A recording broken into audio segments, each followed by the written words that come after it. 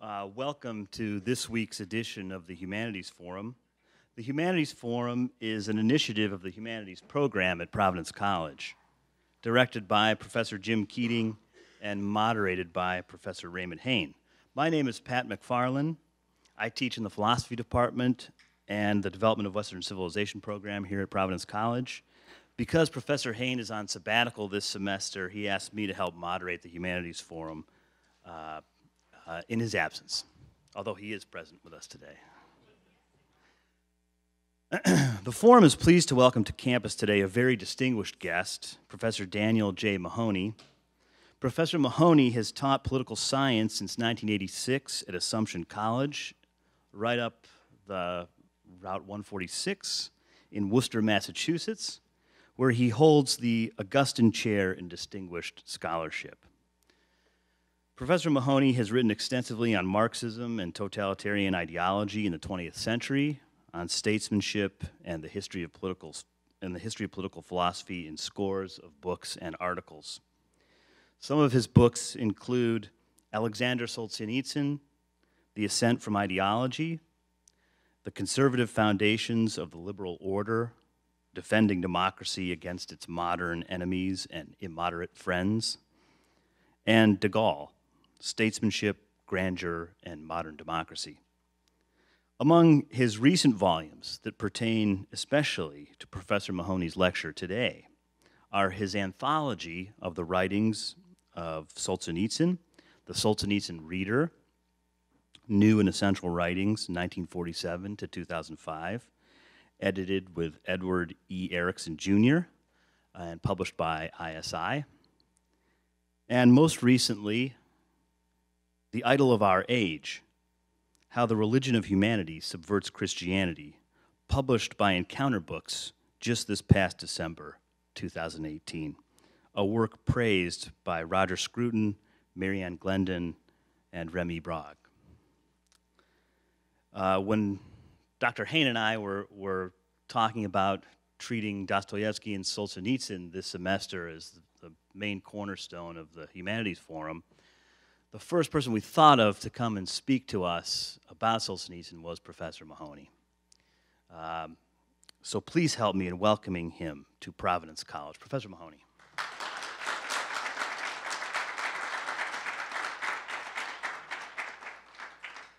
Well, thank you very much. It's a real pleasure to be here, and I didn't have to come very far or catch a plane. All of that to the good, and I think this is the first time I've done anything in an official capacity here at Providence College, so I'm very happy to be here. I was telling some of the faculty associated with the Humanities Forum that I was very busy last semester because Solzhenitsyn was born December 11th, 1918, and this was the centennial in the fall. So there were events all over the world, and I was asked to participate in many forums and write many articles and tributes, so this is the only one I was invited to do in the spring. So I really welcomed it. And as I said, I'm happy to be here. As I said just a second ago, December 11th, 2018 marked the 100th anniversary of the birth of Alexander Isayevich Solzhenitsyn. Solzhenitsyn was a writer, and I think this is sometimes underestimated, a writer of immense talent and spiritual depth.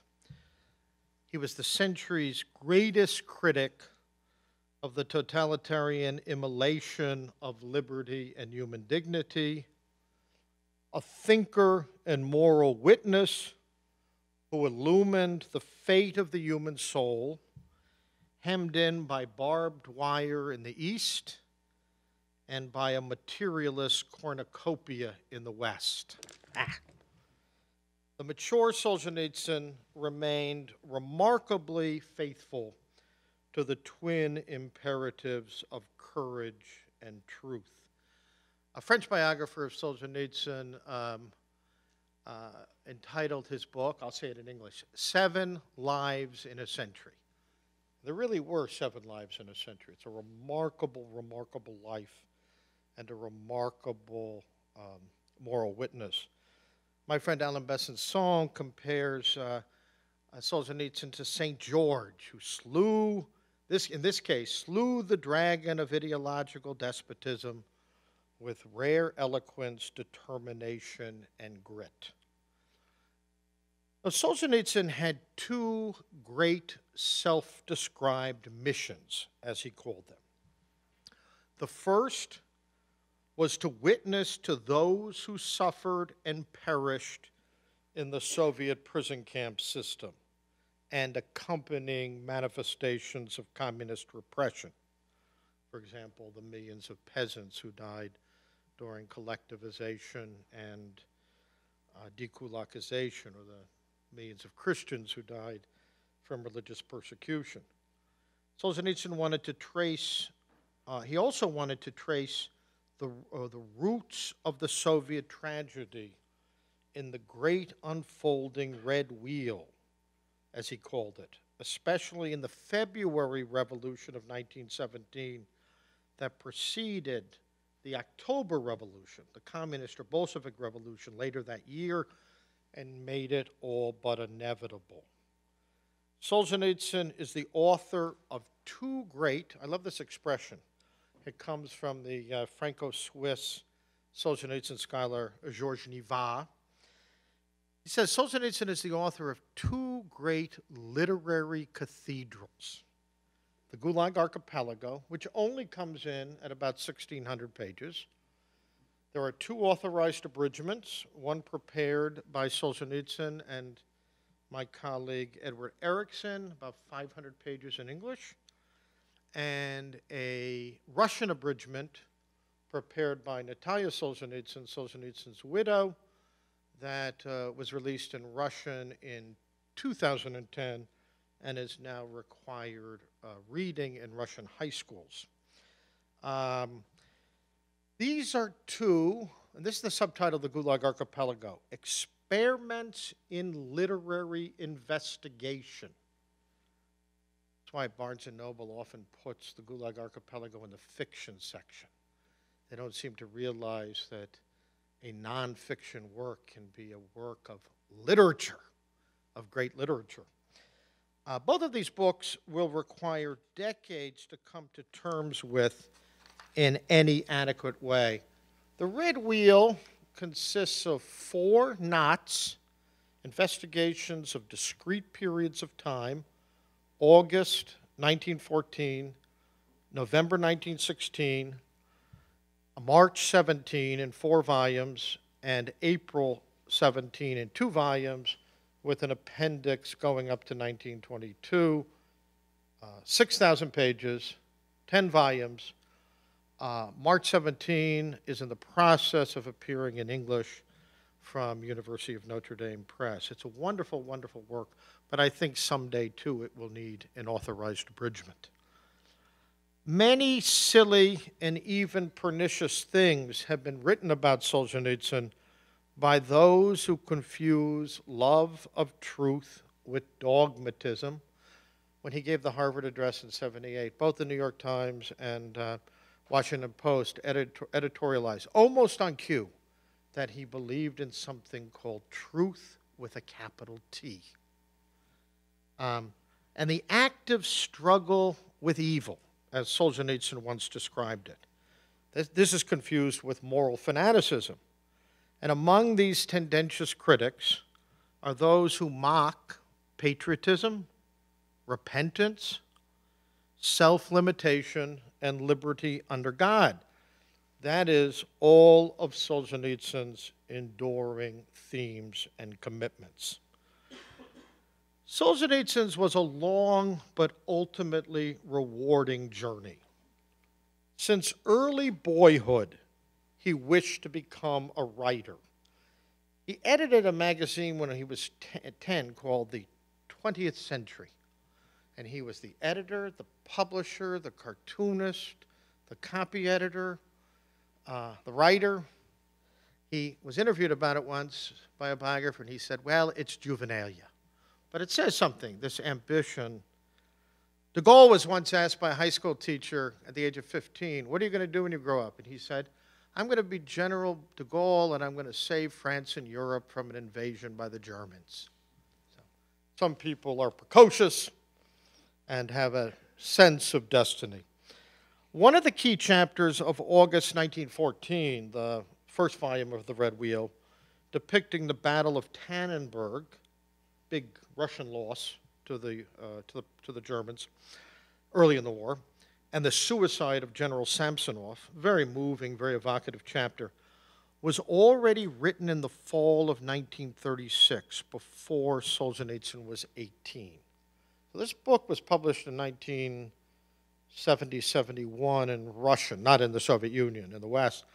And the first, I think, significant chapter in the book on Tannenberg and the suicide of General Samsonov was unchanged from when Solzhenitsyn had written it when he was 18. So that says something about him as a writer.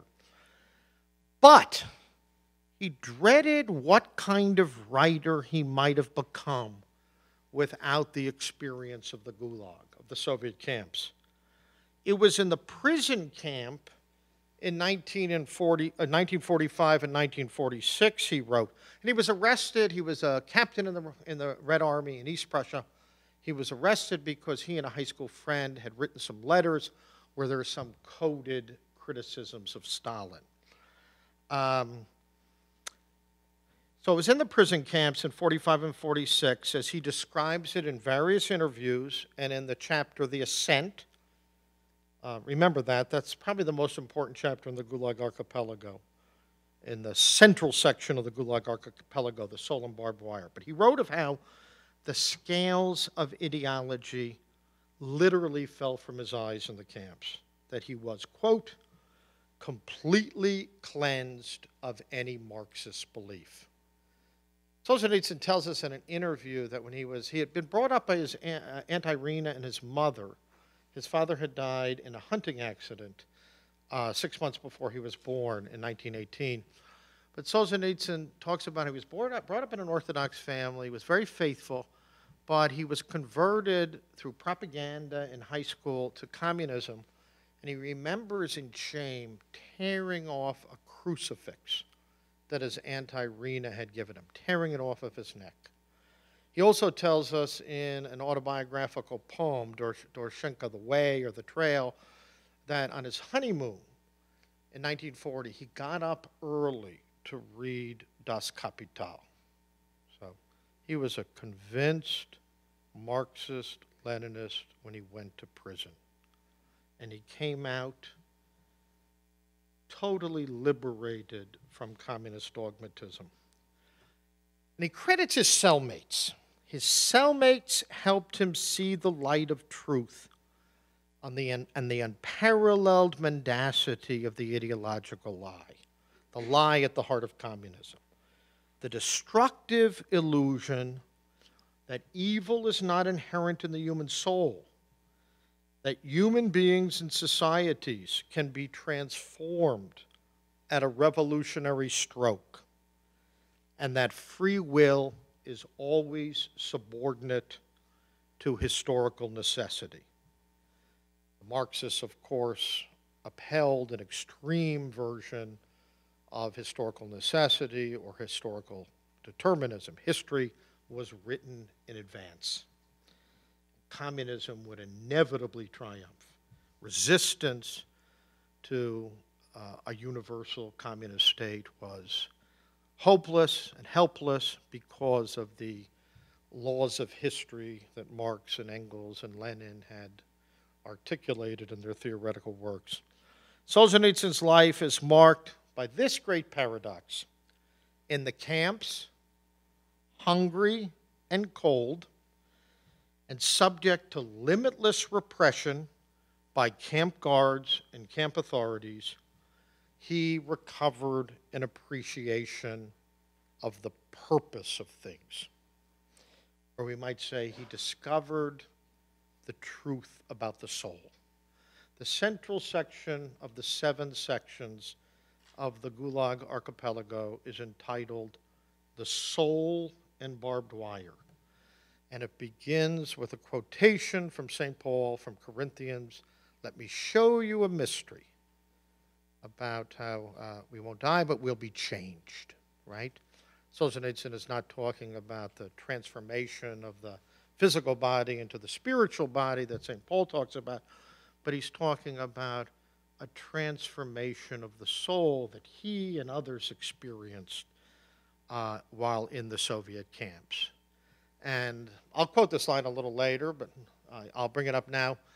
At the end of the chapter called The Ascent, which describes this paradoxical ascent of the soul in the camps, Solzhenitsyn says, and it's a little jarring, he says, "Bless you, prison, for having been in my life." And I think he blesses prison in large part because he came to much greater self-knowledge. He discovered the truth about the soul, and the scales of ideology and the ideological lie fell from his eyes. Without the experience of the camps, he feared he would have become a hack, propagandistic Soviet writer. But he adds in many interviews, "a writer I would have become." By the age of 27, Solzhenitsyn had an outlook that he retained until his death on August 3rd, 2008.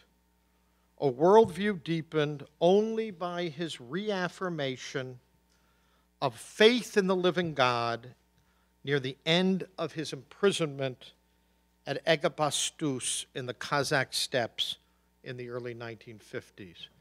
There's a beautiful poem at the end of the chapter on the Ascent where Solzhenitsyn reiterates his faith in the living God. And it's very striking, I think, that he puts that poem, which is only published in a collection of his camp poems in 1999 in Russian, but he put it in the Gulag Archipelago because part of this spiritual ascent he underwent in the camp included a return to an affirmation of faith in the living God.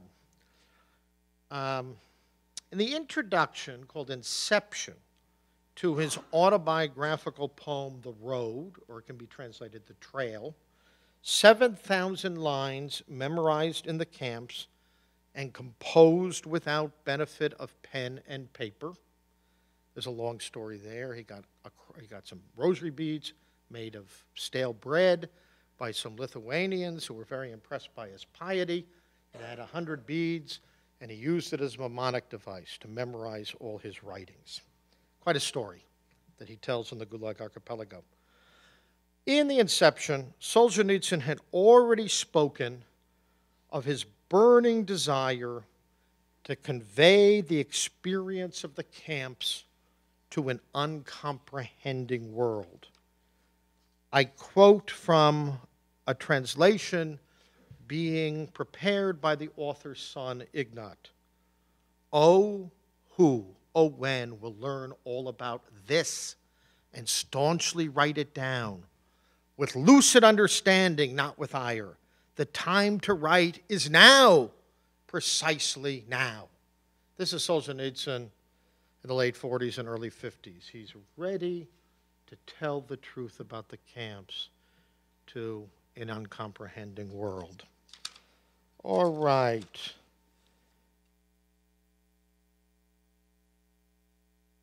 In addition to recovering the memory of a wounded Russia, Solzhenitsyn often said, I want to be the memory of my people. I want to recover a lost memory.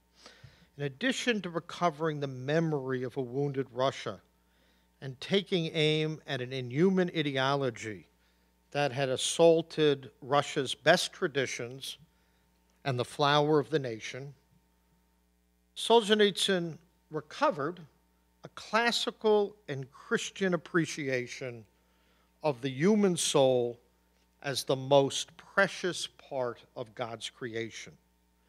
Any serious reader of the Gulag Archipelago, one who approaches that work with a minimally open heart and mind, cannot help but be moved, even transformed, by a close reading of The Soul and Barbed Wire, the fourth and central of its 7 sections. For much of my paper, I'm going to concentrate on that section, which I think is the most important the most serious and deep, and the one that gets to Solzhenitsyn's most important concerns about politics, the struggle against evil, and the ascent of the human soul. If, as Natalia Solzhenitsyn has suggested, this experiment in literary investigation is ultimately an epic poem about the drama of good and evil in the human soul, and not merely an assault on a particularly monstrous and inhuman regime, which it surely also is, then the soul and barbed wire is the key to unraveling the reflection on the soul at the heart of Solzhenitsyn's moral and philosophical self-understanding. George Kennan, in a review of the Gulag Archipelago, Volume 1 in the New York Review of Books, said, quite rightly, I think, that the Gulag Archipelago was the most powerful indictment of a political regime ever written. And yet, in the Blue Caps, maybe the second most important chapter in the book, in Volume 1, Solzhenitsyn says, if you think this book is just a political expose, slam its cover shut right now. So both things are true. It's a powerful political indictment of totalitarianism, but it's ultimately a book about the human soul, the drama of good and evil in the human soul. So if you think this is just, an anti-communist tract or tract for the times or useful instrument for undermining the Soviet Union, slam its covers shut right now. This powerful work, at one and the same time, an historical inquest, personal memoir, political meditation, and philosophical reflection, it's all those things, is more than the sum of its parts, as Natalia Solzhenitsyn observes in her wise and memorable introduction, The Gift of Incarnation, to the 2010 Russian abridgment of that work. By the way, you can find that text in the New Criterion sometime in 2012 as an appendix to my 2014 book, The Other Solzhenitsyn, Telling the Truth About a Misunderstood Writer and Thinker. As every reader of the Gulag Archipelago knows, Solzhenitsyn's central theme is, I quote, the line dividing good from evil that cuts through the heart of every human being. It was only in a Bolshevik prison, communist prison, in the late 1940s that Solzhenitsyn gradually discovered, it's a beautiful and memorable line from the Ascent, that the line between good and evil passes not through states, nor between classes, nor between political parties either, but right through every human heart, and through all human hearts. Ideologies such as Jacobinism and communism, and by the way, there's a wonderful new edition of the abridgment out in England with an introduction by Jordan B. Peterson. It's very controversial for some reason on college campuses, but it's a marvelous introduction.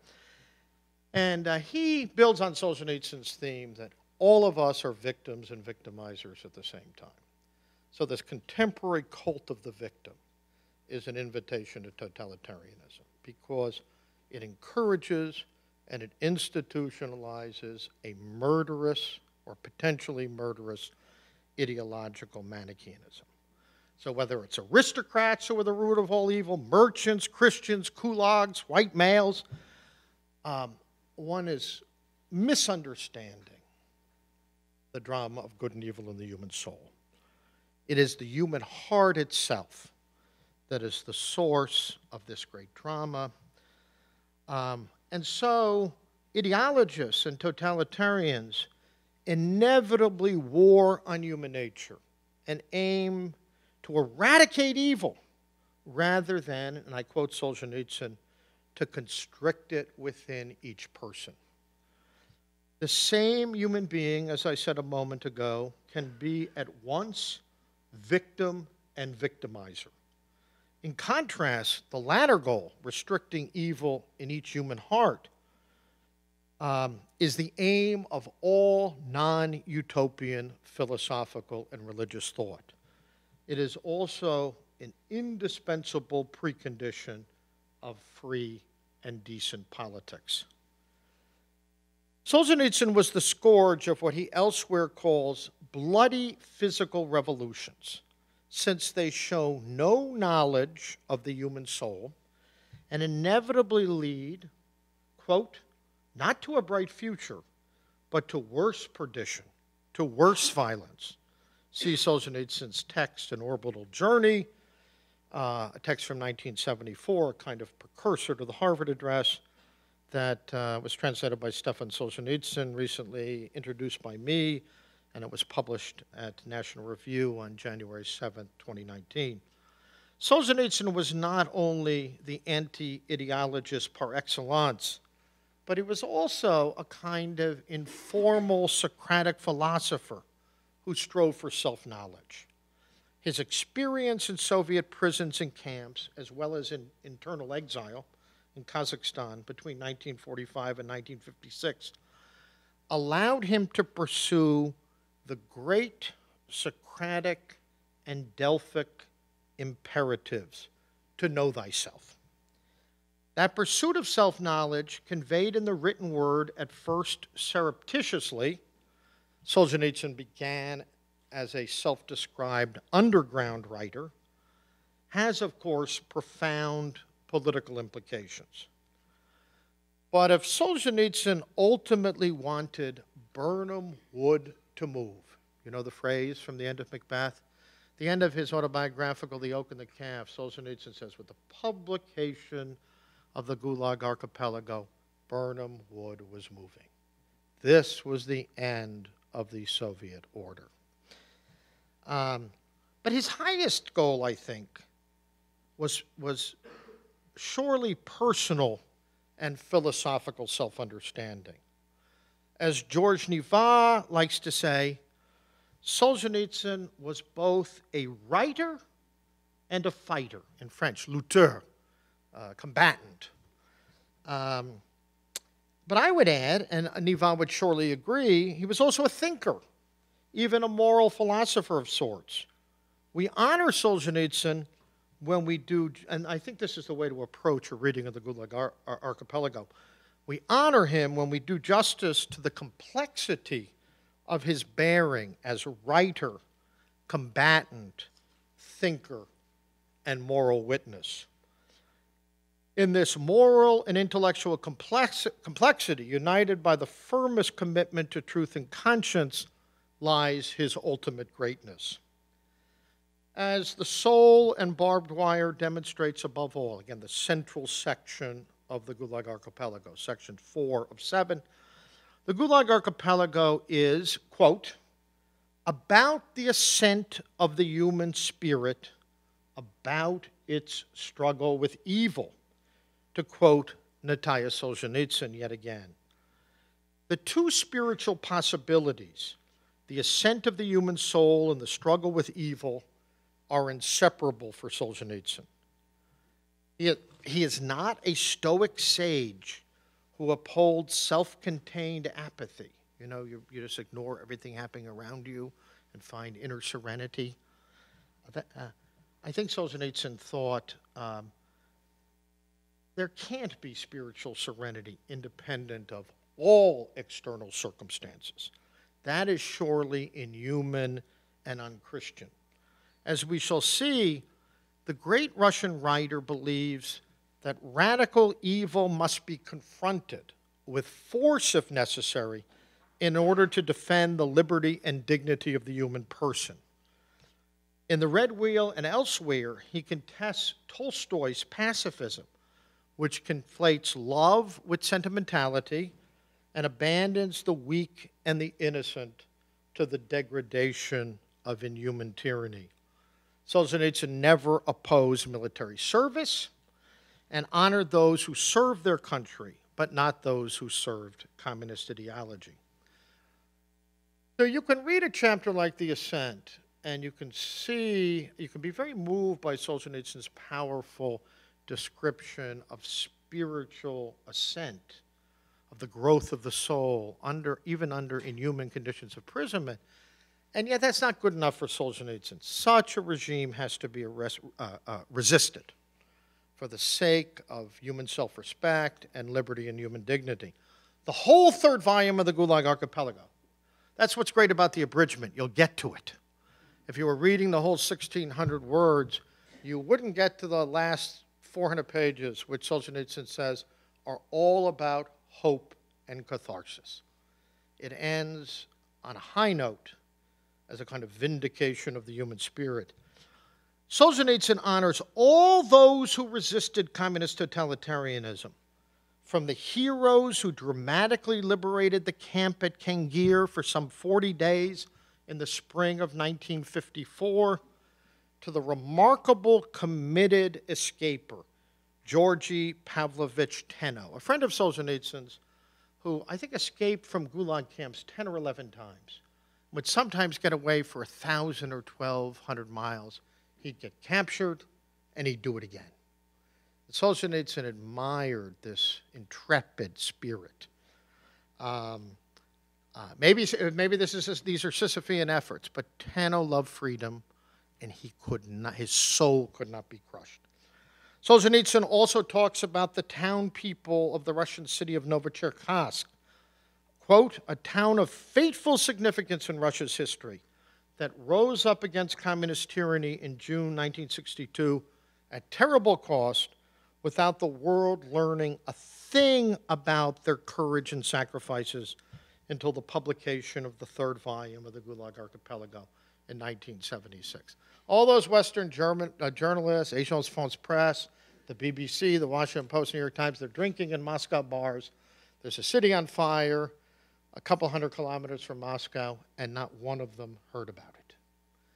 Quite remarkable. Solzhenitsyn's point, I think, in Volume 3 is the Russian people did not take all of this sitting down, that there was spirited resistance to inhuman totalitarianism. In fact, for Solzhenitsyn, the active struggle against evil, as he called it in a 2006 interview, is one vitally important means by which the soul rises above the constraints of external circumstances and the inhuman appeal to survive at any price. And I'm going to come back to this theme. Solzhenitsyn thought the imperative to survive at any price was an invitation to spiritual death and moral nihilism and political surrender and complacency. Now, there's a great dispute in the Gulag literature. There's another great chronicler of the Gulag, Varlam Shalamov. Shalamov was imprisoned in Kolyma in the Russian Northeast. It was much colder, the sentences were longer, and many more people died. And he's the author of a very important book, a bleak and dark book called Kolyma Tales. Shalamov, the author of Kolyma Tales, vehemently argued that, quote, in the camp situation, human beings never, with the emphasis italicized, never remain human beings. The camps were created to this end. But in his chapter in The Soul and Barbed Wire, or Corruption, which comes right after the Ascent, Solzhenitsyn adamantly rejects the view that moral corruption was inevitable, even in the camps. No camp, he insisted, can automatically corrupt those human beings with a, quote, stable nucleus, with what he sometimes called a principled point of view. The human soul is never simply reducible to external circumstances, even of the worst kind. The permanent relevance of this rejection of the contemporary burial of human free will cannot be overstated. Talking about the relevance for liberal arts, Solzhenitsyn's work remains a welcome and necessary antidote to the scientism and determinism that remains all too regnant in academic and intellectual circles, in the social sciences and humanities, for example. Solzhenitsyn adamantly rejects the view that human beings are obliged to choose survival at any price. In chapter 60 of In the First Circle, one of the work's protagonists, Innocenti Volodin, had painfully arrived at the conclusion that's one of Solzhenitsyn's other great books, a novel, In the First Circle. That's autobiographical work. Volodin had painfully arrived at the conclusion that self-preservation, not to mention vulgar hedonism, can never be the highest good for human beings with souls. Volodin, this is a great passage, Volodin saw beyond the great truth, and it is a truth, we are only given one life in this world. But, Solzhenitsyn says, he became of another law, that we are given only one conscience to. This would also remain Solzhenitsyn's deepest conviction. As the Russian Nobel laureate points out in the Ascent, the deepest and most beautiful chapter in the whole of the Gulag Archipelago, to survive at any price always means at the price of someone else. That is never acceptable. Quote, I quote from the Ascent, at that great fork in the camp road, at that great divider of souls, unquote, not a few, if nothing like a majority, chose the path of decency and conscience. They were, this is a wonderful phrase Solzhenitsyn says, they were determined to preserve their human countenance. You know, a person can have a human face or he can have a different kind of countenance. A countenance where we've lost our conscience, rejected the requirements of the soul, and ceased in some fundamental sense to be a human being. In the Ascent, Solzhenitsyn highlights the fundamental decency of his Estonian friend Arnold Susi.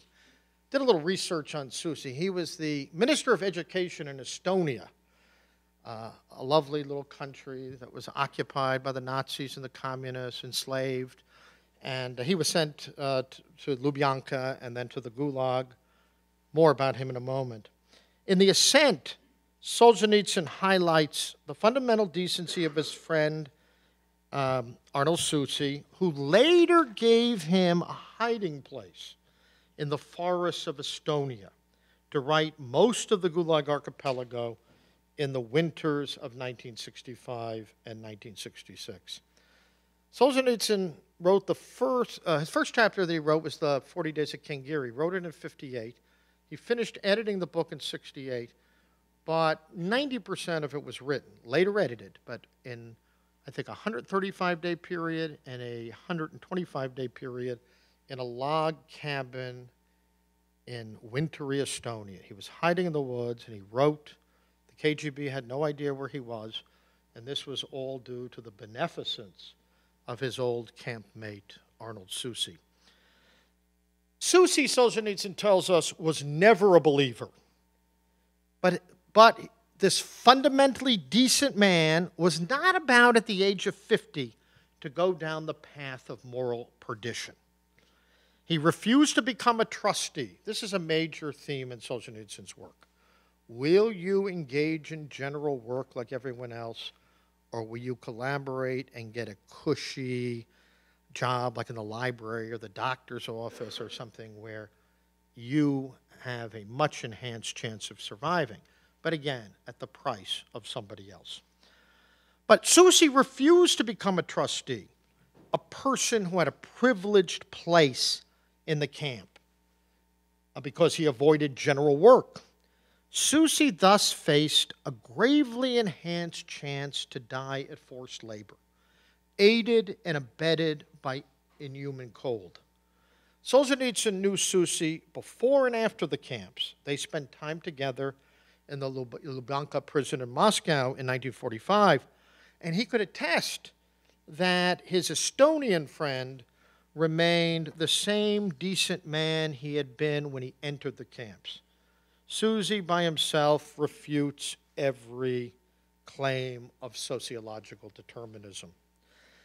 Now, in 200 Years Together, which has not come out in English, it's Solzhenitsyn's massive 2-volume work on Russian-Jewish relations.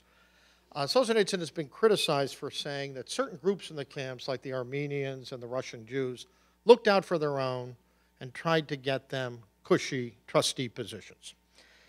But Solzhenitsyn says, he speaks about 3 Jewish friends of his, Boris Gamarov, Vladimir Efroysen, and Yakov Grudensky, who freely accepted general work and did so, he said, quote, from the noblest of Jewish appeals. These were Solzhenitsyn's friends, and he profoundly admired them. They could have readily opted out of the common fate, by getting these cushy jobs and thus saving themselves the danger of hunger, starvation, cold, death. But they instead chose the path of nobility and self-limitation. Self-limitation is probably the moral quality that Solzhenitsyn most admires in all of his writings.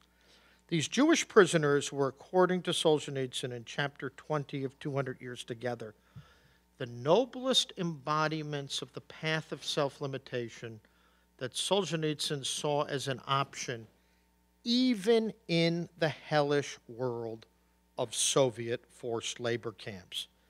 Solzhenitsyn writes about them with respect, friendship, and admiration. He states that he, quote, never loses sight of such examples, the only ones capable of saving humanity. And he adds, all my hope rests in them. So notice, I think while many readers of the Gulag Archipelago instinctively identify spiritual ascent with a Christian commitment, and Solzhenitsyn's spiritual ascent was accompanied by a turn to the Christian faith, there are examples, Susi, Efferson, Grudensky, non-believers and Jews who Solzhenitsyn thought embodied this refusal to survive at any price at its noblest and most admirable. And Solzhenitsyn gives these men his highest unqualified praise. Solzhenitsyn famously argues that the rejection of survival at any price and the accompanying refusal to eschew general work can and did lead some to a remarkable ascent of the soul, a ripening of the human spirit brought about by redemptive suffering. Once that decision had been made that I'm not going to stay alive at any price, he says, one could learn patience, love of those near to us, genuine friendship, and much more. One's conscience could awake to the call of duty, and the light of God's grace could shine on a ripening soul. And I've already spoken briefly about how this spiritual ascent on Solzhenitsyn's part was accompanied by an emphatic return to the Christian faith that he highlights at the end of the chapter on the ascent. I've already quoted the famous and memorable line, "Bless you, prison, for having been in my life." Just briefly in the next few minutes, I want to explain why this isn't the end of the story. Solzhenitsyn never recommends moral or religious quietism. There's a chapter in The Soul and Barbed Wire called Our Muzzled Freedom.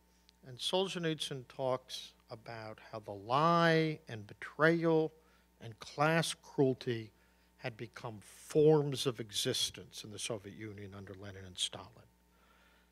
Under such soul-destroying circumstances, anti-political or apolitical stoic apathy is impossible, immoral, and irresponsible. Such evil must be resisted out of self-respect and respect for the common good and love of one's people. I have a little section here I'm not going to go in. And for those of you, I think in the faculty group and student group who are reading the abridgment, this is missing. But Solzhenitsyn has a little, he ends the Soul and Barbed Wire with a section called Some Individual Stories. And he tells the story of a woman named Anna Skripnikova. And Anna Skripnikova was arrested something like 50 times between 1917 and 1959. In and out of prison, in and out of camps. She'd get released, and she spoke her mind like a free woman. She called the Bolsheviks barbarians. They were destroying religion, destroying culture, arresting innocent people. And then in the 50s, even 3 times during Stalin's time, she sent open letters to the UN attacking savage barbarism in the Soviet Union. I have a much longer treatment in my written text, but here's a wonderful line. 2 lines. Solzhenitsyn says about Skripnikova, she had a moral code, and I quote it, "It is better to die than to permit one's spiritual core to be broken." You young people, think about that. And here's the last line, which I think has profound political implications. "And if everyone were even 1/4 as implacable as Anna Skripnikova, the history of Russia would have been far different." So here's an individual who was not a prisoner of material and social circumstances. I have a little section where I talk about, Solzhenitsyn says in an interview near the end of his life, he was asked, who do you most admire? Simple people of moral probity, like Ivan Denisovich, and one day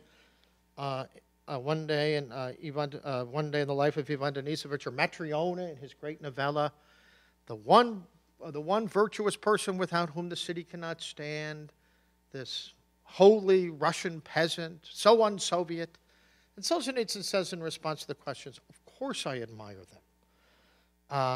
Ivan Denisovich did not deserve 10 horrible years in the camps because Stalin was unprepared for the war. Matryona is a symbol of moral virtue and Christian piety.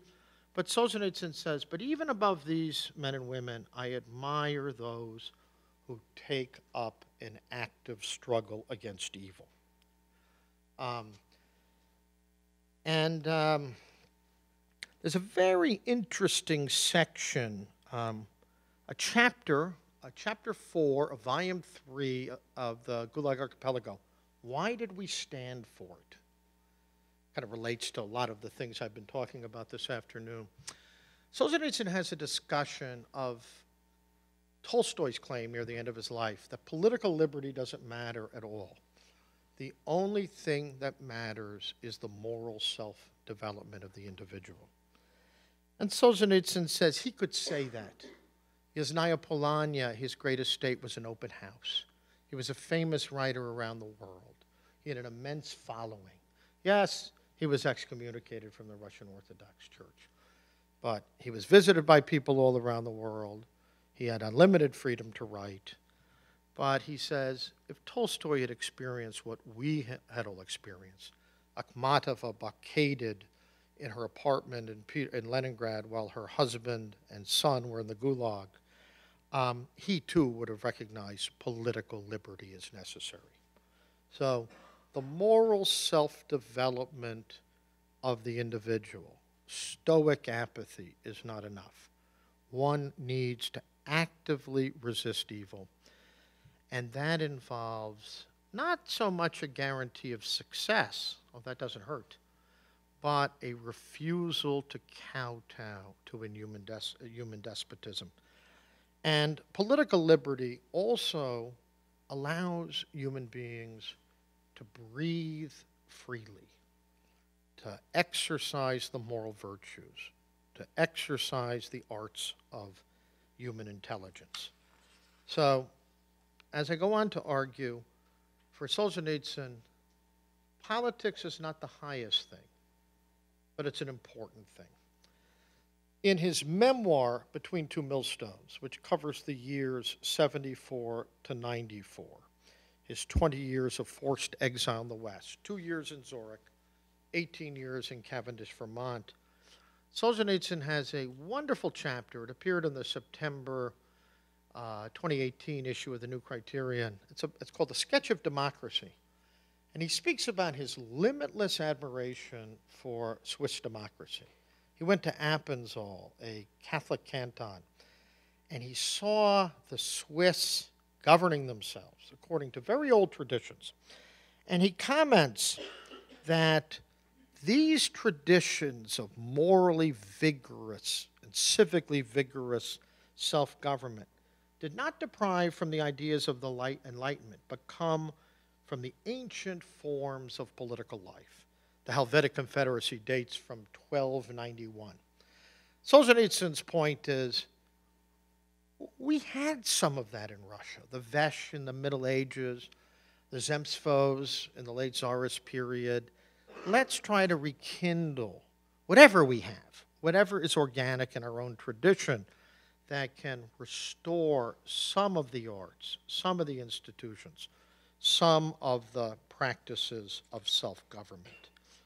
All right, I'm just going to end here.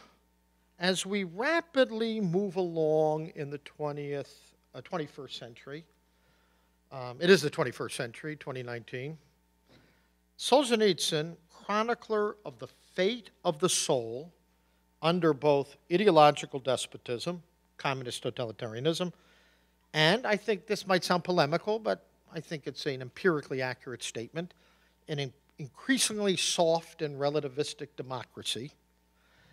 Solzhenitsyn very much remains our contemporary, a true friend of liberty and human dignity, as Tocqueville would put it, and a partisan of the human soul, imparted to us by a just and merciful God. By the way, I hate to say this, but in the academy, there are not a whole lot of partisans of the human soul. The neuroscientists tell us we don't have souls, that our consciousness is reducible to biochemistry and synapses in the brain. The various social sciences tell us we're prisoners of external circumstances. We have a new politics of victimology, a new form of ideological Manichaeanism. The only thing we've forgotten is the human soul. So what contribution can Solzhenitsyn make to the recovery of the liberal arts and the spirit of the liberal arts? Among other things, he can teach us what the tyrannical negation of politics and the human soul means. He can teach us the connection between political liberty, self-government, and the active struggle against evil. He can tell us something about the prospects for the ascent of the soul, even in ideological despotisms and our soft and relativistic democracies. In addition, I couldn't give you a full account of Solzhenitsyn's biography, but I think his courage remains an inspiration for all. While fearlessly slaying the dragon of ideology and ideological despotism, he taught us, and this is the adventure of the Gulag Archipelago, deep and enduring truths about the drama of good and evil in the human soul. He thus remains our permanent contemporary. Thank you.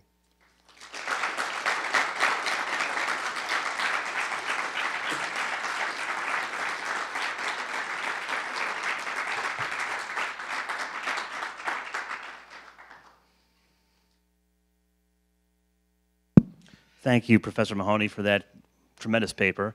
Could we take a couple minutes, maybe 10 minutes or so for questions? Absolutely. By the way, that last line is, there are a lot of people who say, oh, Solzhenitsyn was important historically, but that's all in the past. That's all in the past. It's not all in the past. The soul isn't in the past. Political liberty is in the past. The active struggle against evil isn't in the past. These are co-evil with the human condition. One of our traditions here at the forum is to give the first question to a student before the we hand it off to a faculty member or someone else. Are there any Shy. Are there any students who would like to ask a question or make a comment about Professor Mahoney's talk on Solzhenitsyn? Okay, great.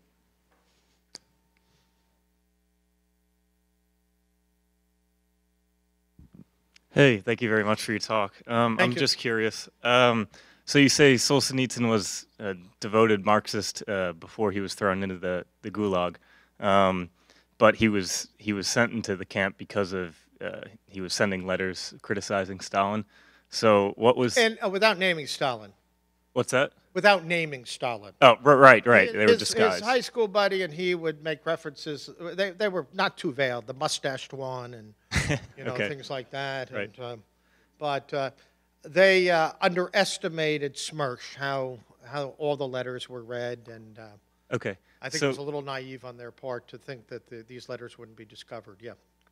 Sure. So what was Stalin doing wrong according to the committed Marxist Solzhenitsyn and his Well, friends? that's interesting. I didn't exactly bring it out, but you may have you may have thought that. Yeah, Solzhenitsyn had arrived at the position. A lot of Western intellectuals had this position. It's one Solzhenitsyn would later emphatically reject, that Stalin had somehow betrayed Marx and Lenin. Now, in the Gulag Archipelago, Solzhenitsyn establishes beyond a shadow of a doubt that it was Lenin who created the Gulag Archipelago. It was Lenin who built the first camps. It was Lenin who committed genocide against the Don Cossacks.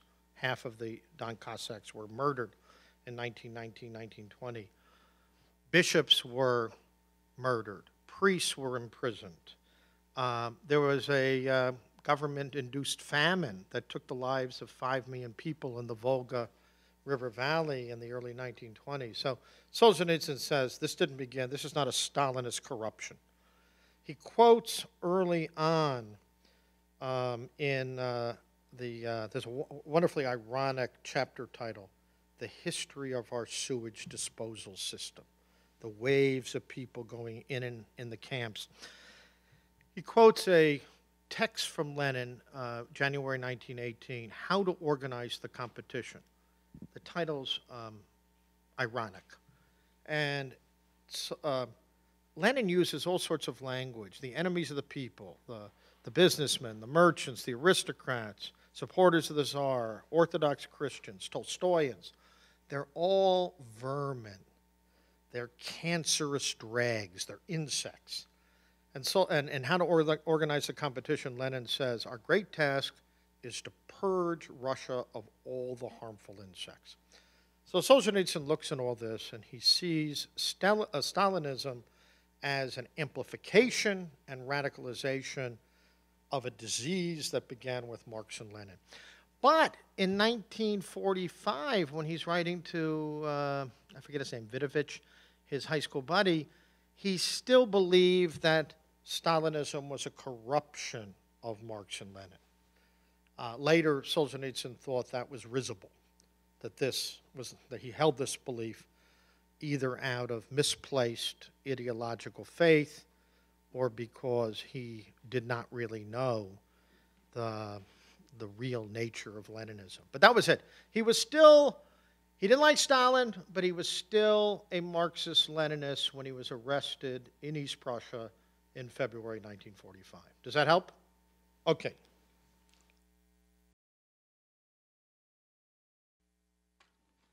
Next.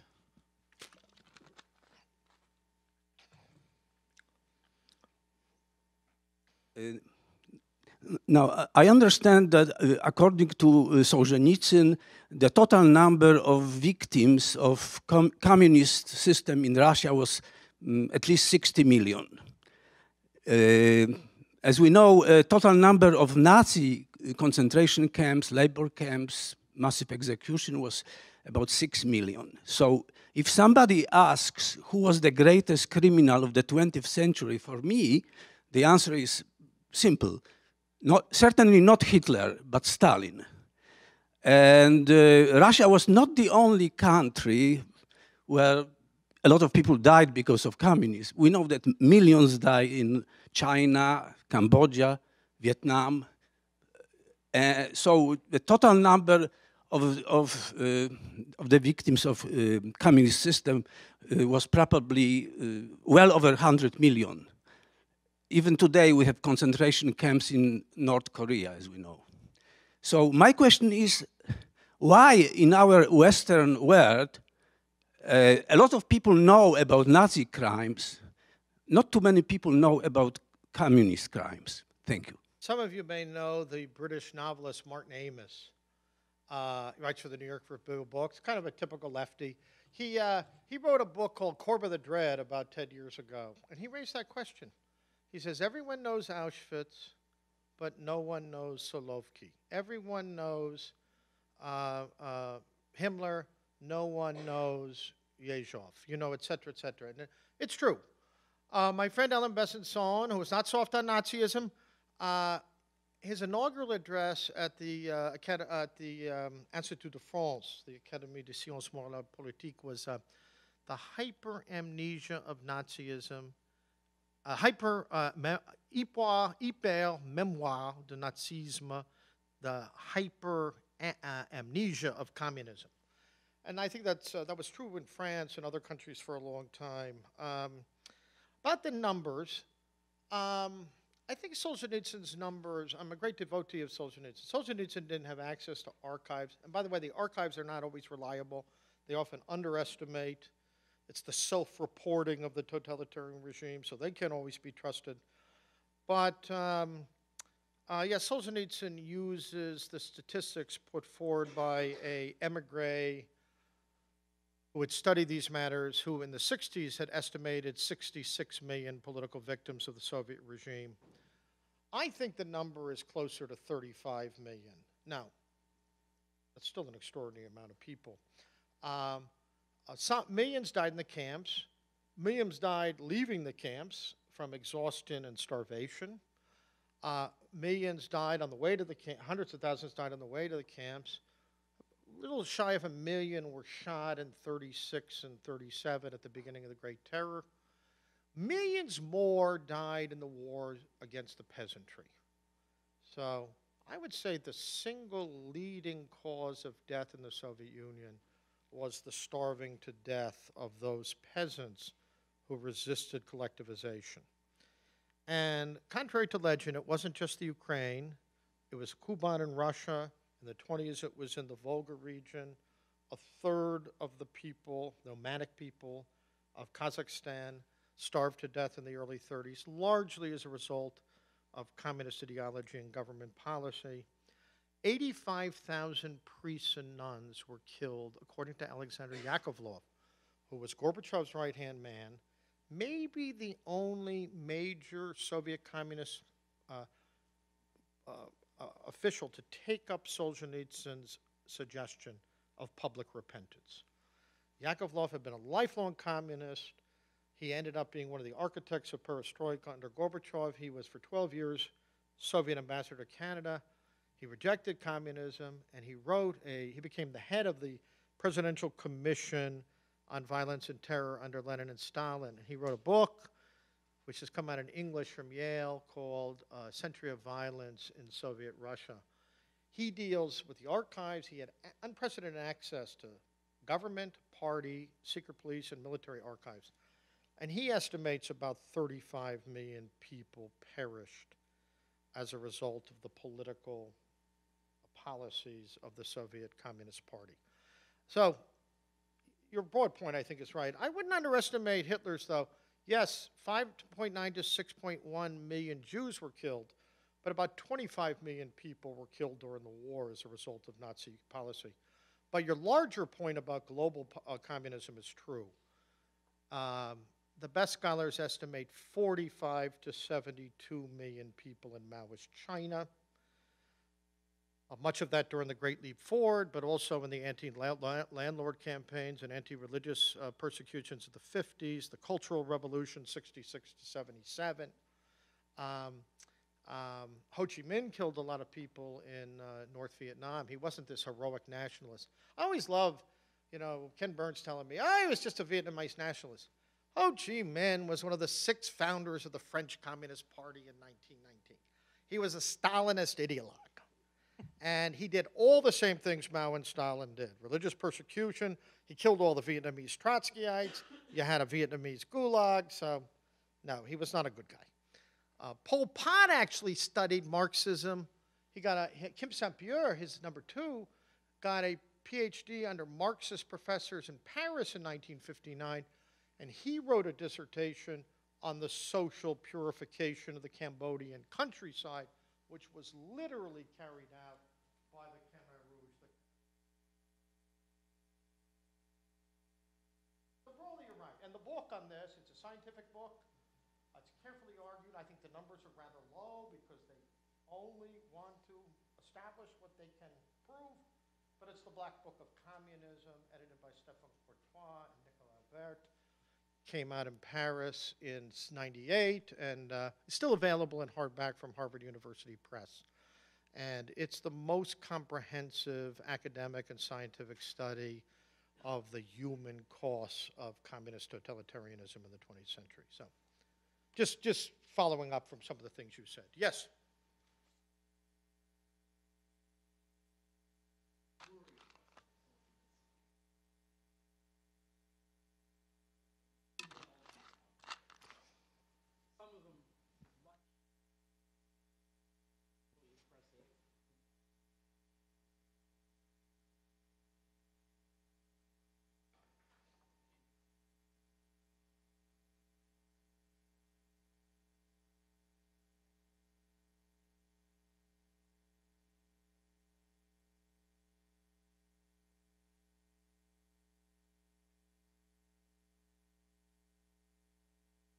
All ideology.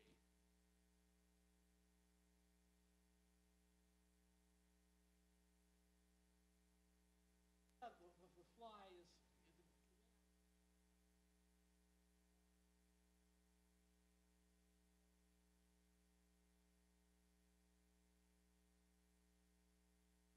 Well, look, I think it's very important to use the word ideology in a specific way.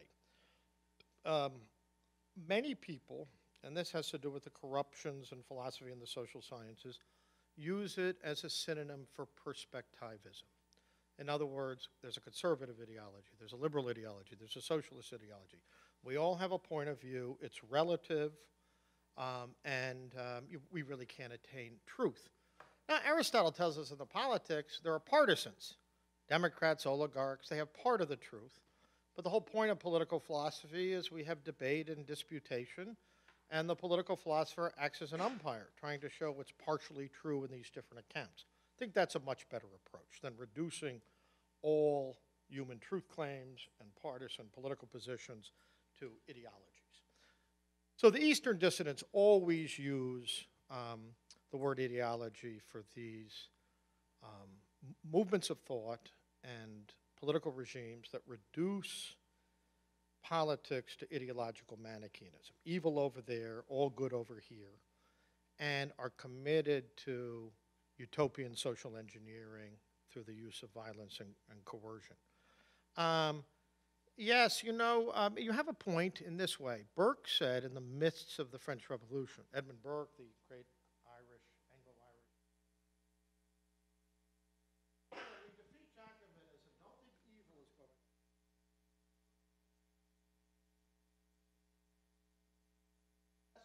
new troubles, new problems.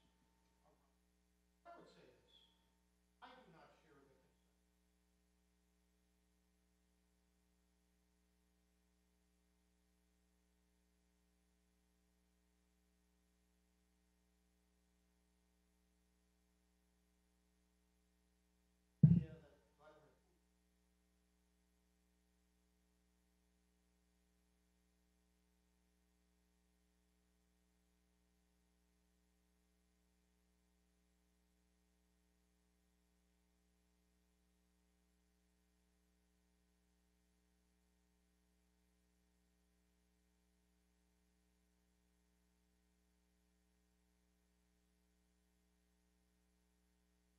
How does that fit into their vision or picture of,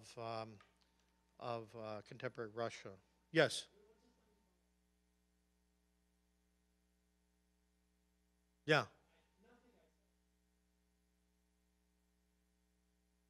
No, I wasn't. I was giving that as an example.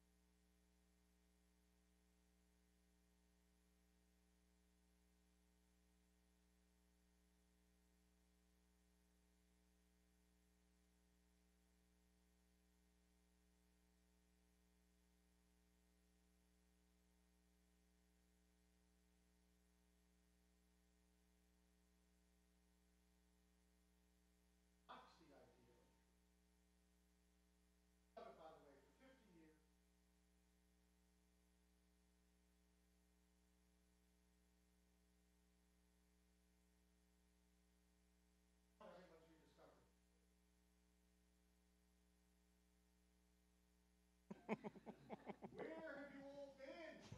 Where have you all been when truth was under assault for a half century? So I don't see, I can't go with you about the New York Times and Washington Post. They identify the sheer idea of truth as an invitation for political and intellectual fanaticism. That does not describe Solzhenitsyn's position at all. One more question, I think, with Dr. Hagstrom. Thanks very much for your paper. Thanks for coming to Providence.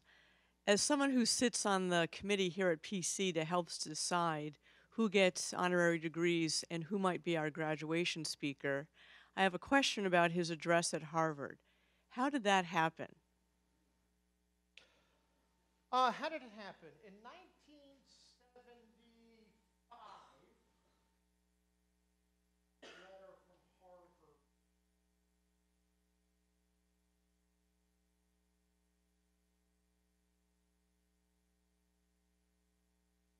Very busy because he was moving.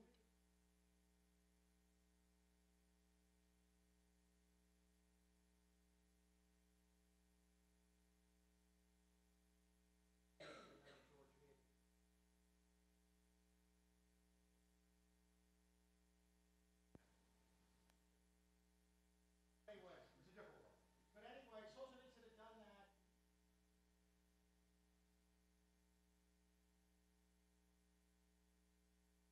No. The invitation came again 2 years later. Solzhenitsyn said, oh, sure. Solzhenitsyn said in his memoir that he had some things to say, and Harvard, he said Harvard was an opportunity to have an audience, a global audience, not just the 20,000 people in attendance, but in effect the whole world would hear what he said. Now, if you read Between Two Millstones, the excerpt on the Harvard address appeared in the June 7th, 2018 issue of National Review. Solzhenitsyn says, I was appalled about what people said I said in the Harvard address. So he begins, he says, I speak as a friend. He says he believes in the rule of law, but not in its reduction to legalism.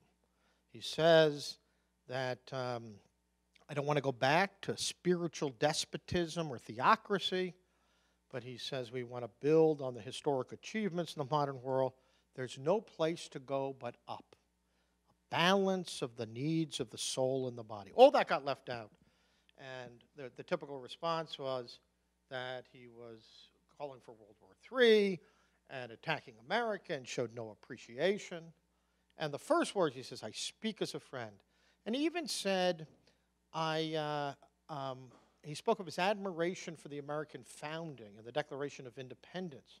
And he said the early Americans knew that liberty needed to be supported by a rich tradition of mercy and sacrifice that came from an older Western tradition.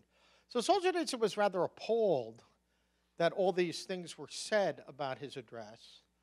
But then he said he started getting letters from all over America, from ordinary folk, who said, "You've spoken for me. You've articulated some of my deepest concerns." And then he says, then I started to realize America's pretty split. And the New York Times and the Washington Post don't speak for all the American people. So it's a very interesting response. But yes, he turned it down first. He accepted it the second time. And he did not regret accepting it. So that's the, did you want any more background, or is that good enough? Okay. I'd like to take, I'd like to say make two announcements before thanking Professor Mahoney. There's a small, or there's a reception. There'll be a reception, not a small one. Everyone's invited to come and have something to drink. And it's not big, but it's not small either. It's a moderate-sized reception. When I was a freshman at Holy Cross in 1978, the drinking age was 18, and all the receptions had wine and cheese. So people would come to talks they weren't interested in, because they could get wine at 4:30 on a Friday afternoon. But I'm just reminding you of a lost world that's... It'd be nice to return to that world, I think. Yeah. Please join us in the great room for a reception immediately after the talk.